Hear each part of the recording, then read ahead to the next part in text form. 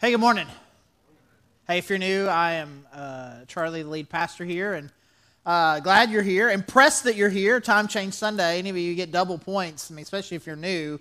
You don't get as many points as people who were here the first hour, but man, we're really glad that all of y'all are here.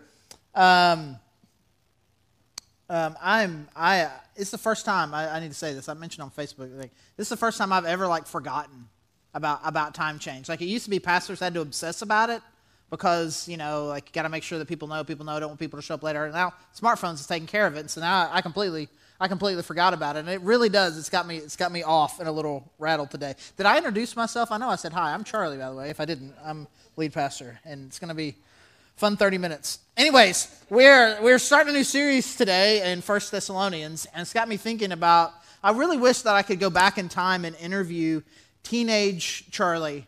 Because as God is just kind of changing me and my perspective about church and who God's called us to be, and I think about kind of the church that we had. I mean, the people were really nice in some ways, and I enjoyed it in a lot of ways, but also some things about it that were just pretty unhealthy, just real harsh in a lot of ways, real restrictive in a lot of ways.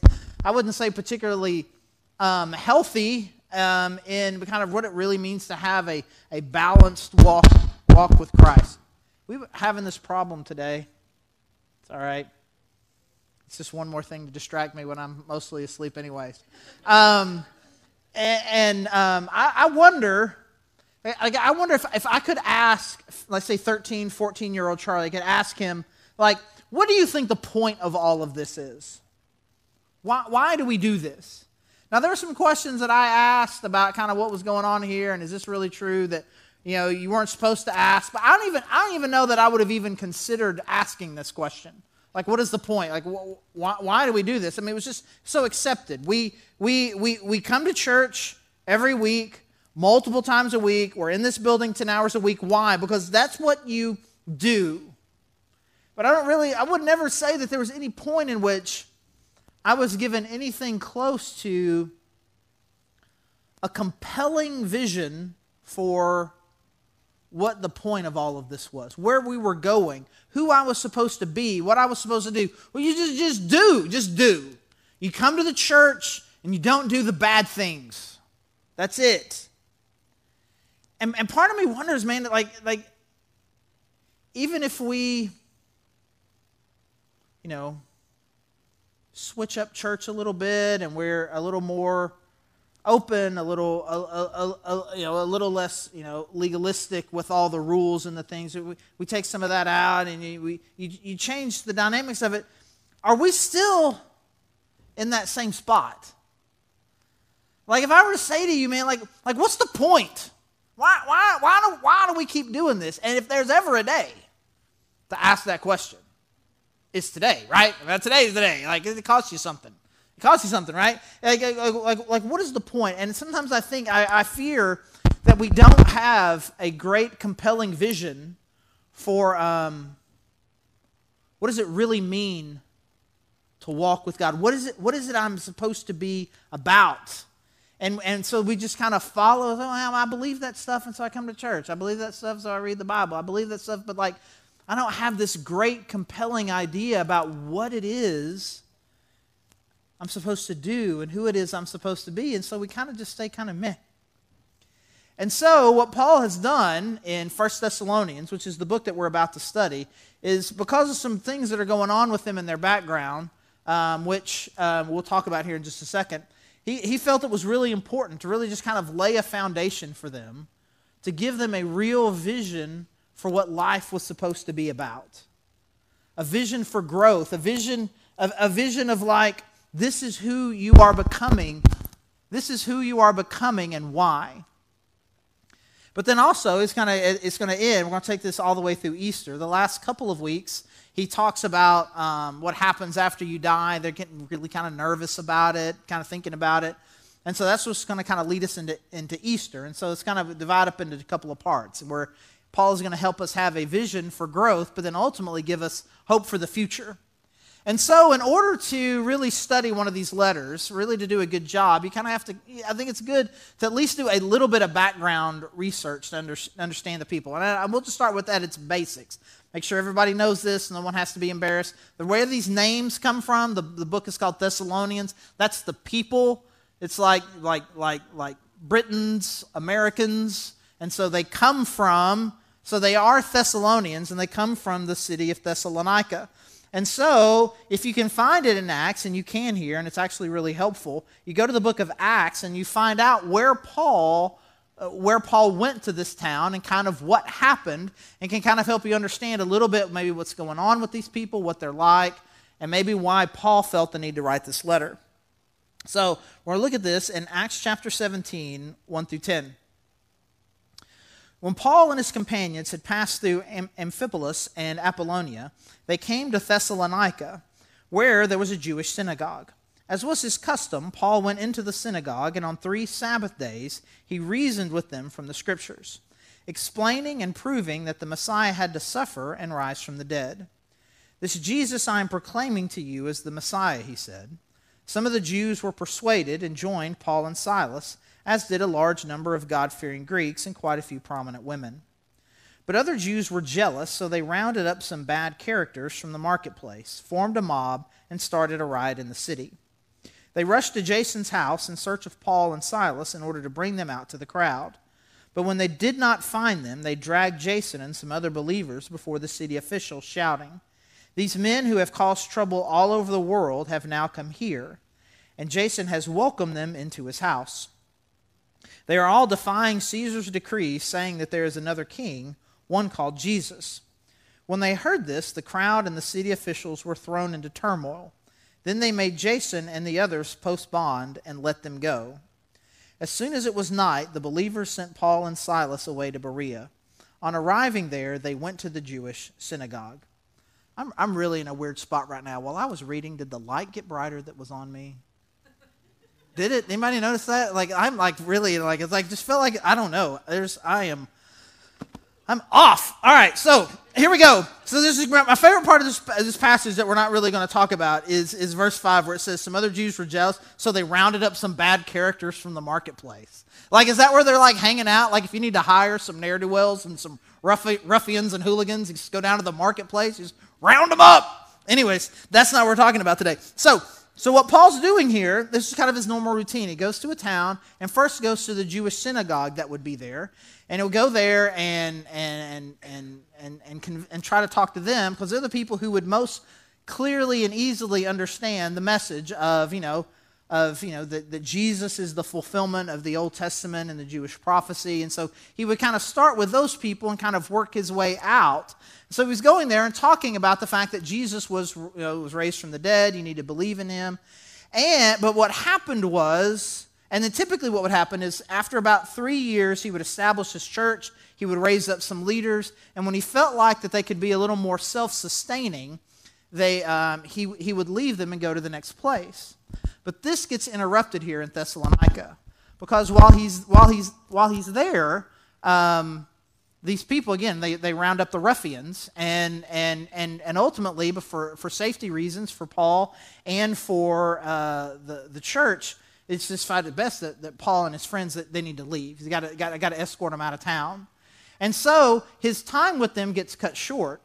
And so what happens then is, if you think about it, it's well, they're going to feel a little awkward about that. That this ended weird. They're going to be worried about Paul. Paul's going to be worried about them.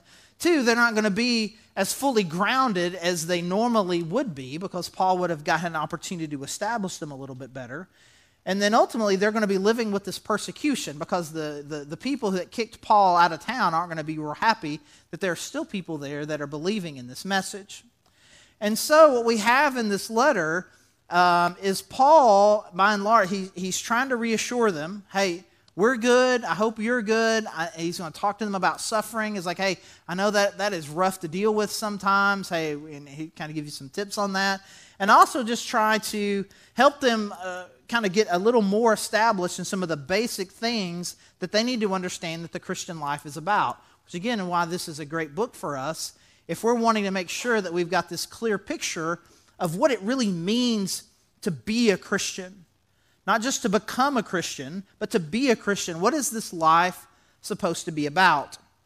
And so we'll look at kind of this the first part, 1 Thessalonians, the first chapter, which is kind of Paul's greeting.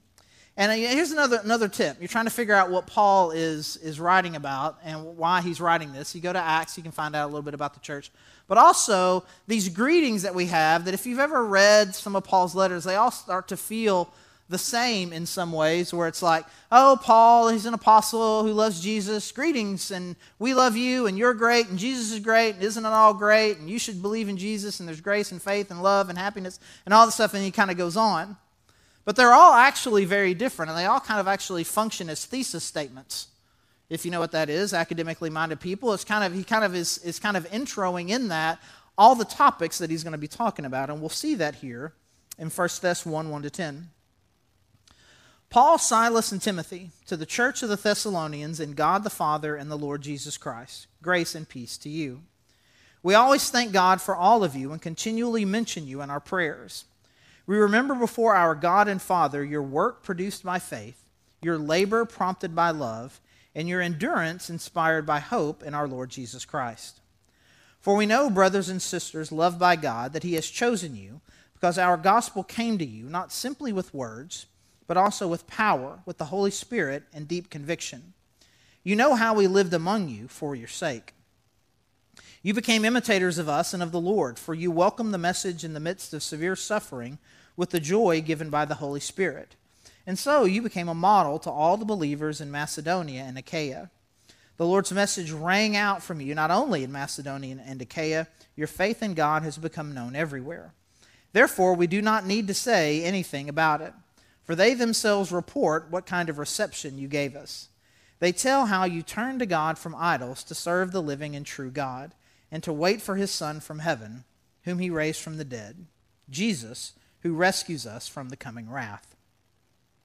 So you see in that some of the things we were talking about. He's trying to encourage them. Man, I'm so proud of you and your faith. You're doing a great job. I remember what you did and how great that was, and that you're hanging in there. That's awesome. I know that you're suffering some persecution. I want you to stay encouraged because of that.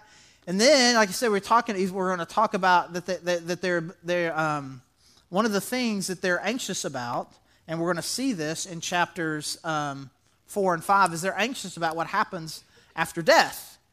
And so that's going to kind of be as we kind of get all the way to Easter, we're going to look at those last couple of chapters as we talk about, he gives these powerful chapters on how we can have hope because of Jesus' resurrection.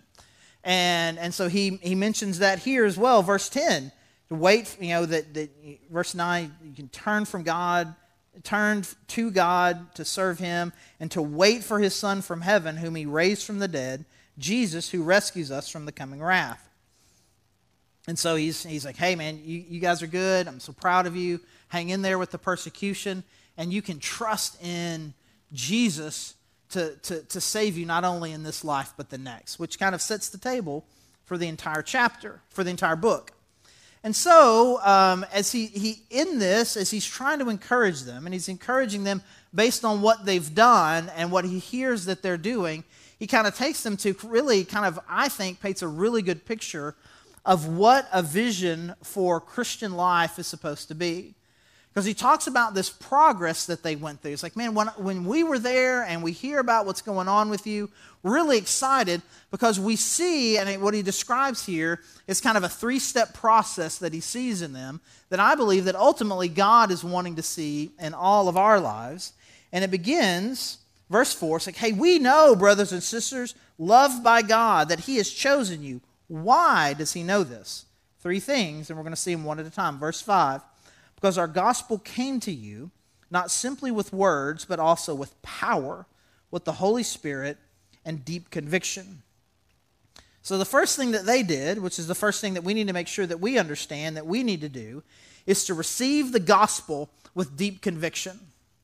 It says they received it with deep conviction. It also describes it as power. The Spirit was there, and there was power, and it was clear because of that and what we saw that you believe the gospel and you believe it deeply.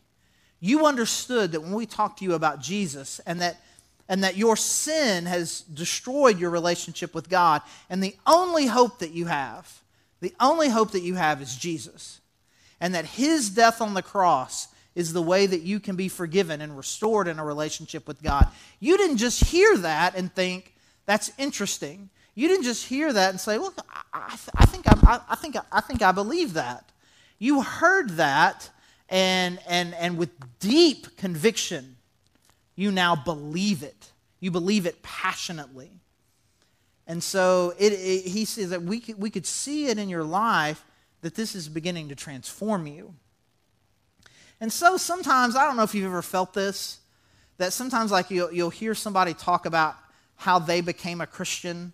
Like maybe you're reading a book or you hear somebody share a testimony somewhere and it just seems like it's completely overwhelming. It's like, I'd committed murder and I was in jail and I was doing drugs all the time and this light opened up and this incredible thing happened and now I'm a traveling missionary and all that. And you're like, wow, it's impressive. And you buy the book and it's epic. And you think, man, I just got an ordinary story. And Paul's talking about, man, you guys, man, it was power and the Holy Spirit was there. And you imagine this kind of this epic thing. It's like sometimes you can get discouraged. Like, man, I don't know, that was particularly epic like that. For some people it is, but for some people are like, I think I started believing that when I was a kid.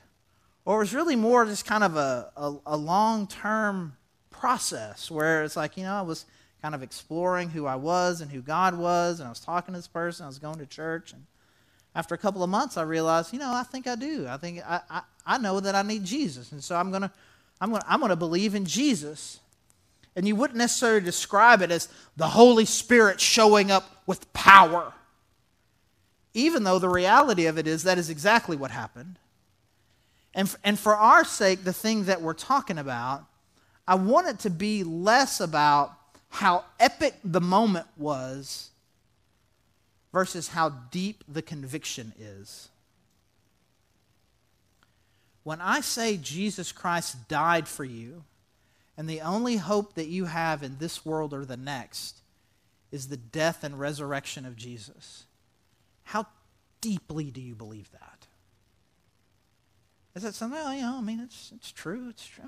I believe that. I believed it for a while. Yeah, sure. No. The only hope that you have in this world or the next is the death and resurrection of Jesus Christ and the relationship of God with God that you can have through him. That's it. How deeply do you believe that? How much is it really in there? Because I think sometimes our struggle with really kind of getting to the next places in our walk with God and who it is he's calling us to be, overcoming sin, seeing the types of healings that we need in our own heart and in our relationships, these kinds of things. Because we don't start here with a deep, passionate conviction that I understand fully what Jesus Christ did for me, and that is exclusively where my hope lies. Now, for me, it kind of happened in stages. And when people ask me about my relationship with God, I'll typically will tell 3 different stories that coincidentally happened 6 years apart. One when I was 6, and I think I first understood really what everybody was saying when they said Jesus died on the cross for me, and so I wanted to tell people that. And there was this process you were supposed to go through. I had to talk with the pastor first, and I think it was like a theology quiz with the pastor to make sure that the kid really understands. And I was really good at quizzes, so I had all the right answers, and I knew all the things, and I wanted to walk down the aisle and tell everybody, which was next step, and get baptized, which was the next step. And I did all that, and I believe that it was from a very genuine place. It's like, this is, as much as a 6-year-old believes things, I believed it. But it was relatively shallow, but I would say deep for a 6-year-old. And then I remember at the age of 12, I woke up in the middle of the night, and for really unknown reasons, except what was happening with me, I was afraid. I got real nervous, and death. I really began to start really thinking about what death would mean, and who God really was, and what sin really was. And I remember kind of being in this panic, and I remember just reaching out to God, and in this new way, this new deeper way, it's like, Jesus, I believe in you. and I want the hope and the life that you offer. And in an instant, I felt peace and fell immediately asleep. And then 6 years later, I'm 18, 19 years old, and I've talked about this story before, just being in college and really for the first time having somebody tell me, challenge me with this idea that Jesus wants my whole life. He's not just interested in my church attendance and my relative morality. He wants my life, and because of the gospel and what he did for me, he deserves that.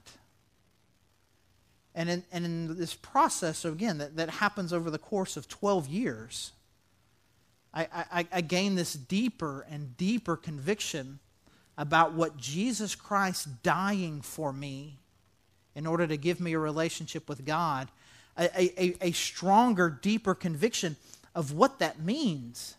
And the main way that begins to see is you begin to see your life begin to change. And we see that as he's describing kind of what happens for them in this next stage. He says, you received the gospel with deep conviction. Verse 6, you became imitators of us and of the Lord, for you welcomed the message in the midst of severe suffering with the joy given by the Spirit. So not only did they receive the gospel with deep conviction, which we also need to do, they became imitators of Jesus, which is what we need to do. We need to receive the gospel with deep conviction and be an imitator of Jesus. But he says, not only did you receive the gospel, but we begin to look at you and we see, they're starting to act like we act. They're starting to act like Jesus. And they could tell that they knew that what was happening to them was genuine because their life began to reflect it. And so again, as we think about what a vision for Christian living looks like, what it means to be a follower of Jesus, not only do I need to receive this gospel in a deep way, I also need to now my life needs to reflect this. I say, I'm a follower of Jesus. Well, I receive that with deep conviction. People will be able to look at you and say, that person kind of looks like Jesus. They act the way that Jesus acted. And so that's what Paul's complimenting them on. It's it was very apparent to me that this was beginning to change the way that you live. You began to look like us. You began to look like Jesus.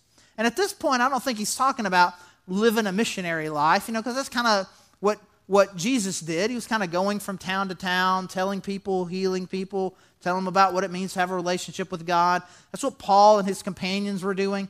That's not what they were doing. They were still at home. So it really wasn't necessarily about that. I think what he is primarily talking about here is their character. And we'll see that as we see more and more what Paul is talking about in the rest of the book. He's affirming to them, man, you guys have done a really good job in reflecting what the character of Jesus. And so if I were to say to you, and again, we'll see this as Paul's as we keep going through this book over the next few weeks. If I were to say to you, that person, they act like Jesus. What are the kinds of things that come to your mind? I think the first thing that has to come to your mind is the way that you love other people. Jesus passionately loved other people. He loved people who were unlovable. He loved people who were out there. He loved people who you were supposed to hate, who you're supposed to not associate with. But Jesus showed love and compassion to everyone. And so when we think about what it would mean, okay, I want to receive the gospel with deep conviction. Now I want to be like Jesus. I think one of the primary things that has to mean is that I am going to move out of selfishness and be someone who loves others well. And especially those who are on the margins of our society, whether it be more of the great things. And I want to commend you, the way Paul is commending them, the way that our church loves orphans and kids in the foster care system, families who are in the foster care system who have lost kids through that, and seeing families be reunited and loving on kids, bringing kids into our home. The number of kids that in our church that have been adopted over the last few years, it's amazing. And I see that. And a heart and a desire to love and serve the poor and people who are struggling with homelessness for a season, that is what Jesus did. He looked at the people that for whatever reason the society says are not lovable, and we love them. That's what God has called us to do. But there's also some character things that God has called us to as well. And we see those, and he's going to talk about these things. He talks about their love for each other, but he also talks a little bit about sexual morality. And so he's talking about them, the sexual morality, in part because in these towns in the Roman Empire, they just had very different standards and ideas about what sexuality was as opposed to what Paul did. And so we'll see that as a theme all throughout Paul's letters. It seems like it always comes up. Hey, remember, you don't do that anymore. You have to bring your sexuality in line with God's principles. And if you look at Jesus, the thing that he seems to talk about the most is he seems to talk about finances. He seems to talk about, hey man, if you're going to have a right relationship with God, you got to get right with your finances and make sure that you're putting God above your money. And you look at the New Testament, the two things of morality that seem to be most prominent often are those two things. Well, why is that? I think in part more than anything else, those are the things that really kind of strike at the core of who we are. Those are the things that are the most personal, the things that are the most private. So if I were to say to you right now, I tricked you, we're not really going to be talking about a vision for the future, we're not really going through 1 Thessalonians, we're going to spend the next several weeks, and that's what we're going to talk about. We're going to talk about whether or not your sexual ethic matches up with God's, and whether or not you're doing right with your money. Yay. Why are you already a little bit defensive? Why at the mention of sexuality, I just said the word sexuality, all of a sudden and money. We get nervous. It's too personal. It's too private. I just want to come to church. If I said, man, the key to Christian living is you set your alarm 5 minutes earlier and you recite a 5-minute prayer. You'd be like, all right. You need to come to church. All right, okay, that's good. I like that better. It's like, listen, you've been telling me I need to work at Grove Kids, and I really haven't wanted to. I'll work Grove Kids. I'll do that. But don't start meddling in here with what's going on in my heart, with my money, with my sexuality. That's too personal. But that's what it means to receive the gospel with deep conviction. That's what it means to be an imitator of Christ. Not superficial things. And I think that's what I thought growing up. It's like, man, it was just about looking good on the outside. It's why we dressed up, and it's why the biggest sins were the ones that people noticed, not the ones that they didn't. Which leads us to the next stage. And so, you became a model to all the believers in Macedonia and Achaia. The Lord's message rang out from you not only there, your faith in God has become known everywhere. And so they became imitators of Jesus, and the next thing that happened is they became a model to the world around them. Suddenly everybody's taking notice. And I think my youth group, man, my church, they kind of told me this is how it would work. That if you lived for Jesus, people would take note and want to follow him. But it never really worked out the way that they talked about. It's like if you don't drink, you don't go to parties, people will know and they'll want to know about Jesus. It turns out they only just thought I was weird. But it actually does work. You start living a life like Jesus, you start imitating Jesus, and the world will take notice. This is a time where getting a message to someone 45 miles away, that took a lot of effort. And yet somehow, who they were and how they were living was being known all over the known world. Because they were living like Jesus. And people were hearing about it. It's like, you will not believe what is happening to those people. And again, it is because they are showing deep, loving concern for people, including those on the margins of life, because they are allowing Jesus not to just simply change some superficial aspects of the exterior of their behavior, but was changing the core of who they were, and they began living that out. And suddenly they're making a huge difference in this world.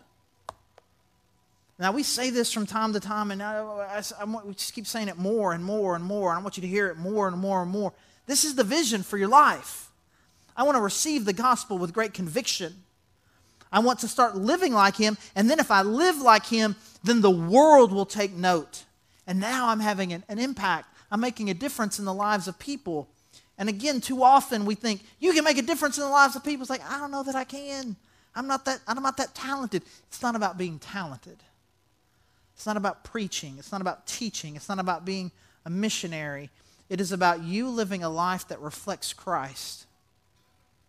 That I'm going to live and be who he's called me to be. I'm going to love people the way he loved. And then I'm going to see, it's just a natural consequence. But this is the vision that God has for your life.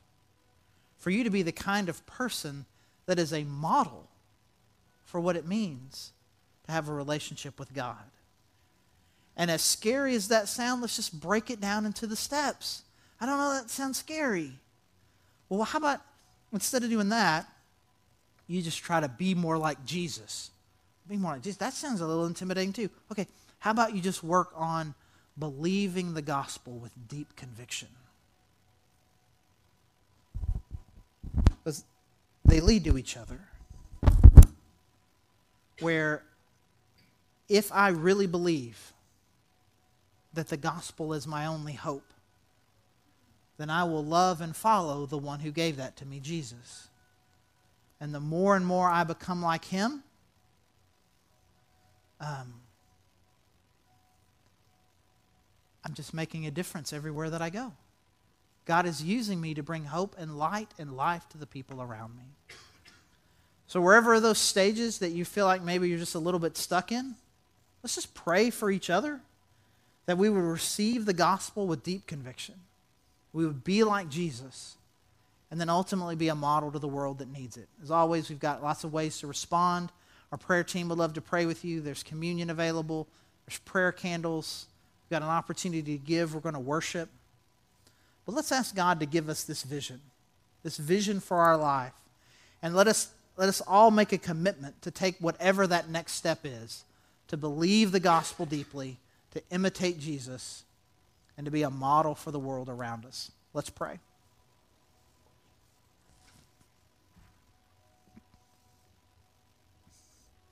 God, I thank you. I thank you for your Son. I thank you for the gospel. I thank you for the hope that it gives us. And God, I pray that we would not view our walk with you, our participation in church, as just trying to change some things on the outside. The God, that we would not view it as life coaching, but God, that it would be transformational. The God, that we would believe the gospel and what your Son did. God, we would believe it deeply. And God, that would affect our lives, not just on the outside, but all the way to the core of who we are. And God, I do pray that as you are remaking us, that God, that you would use us in the lives of people around us. Give us a vision for what that is. Give us deep conviction. And God, help us be a church collectively and individually of people who are living that out. And it is always only because of your Son. And it's in his name that we pray. Amen.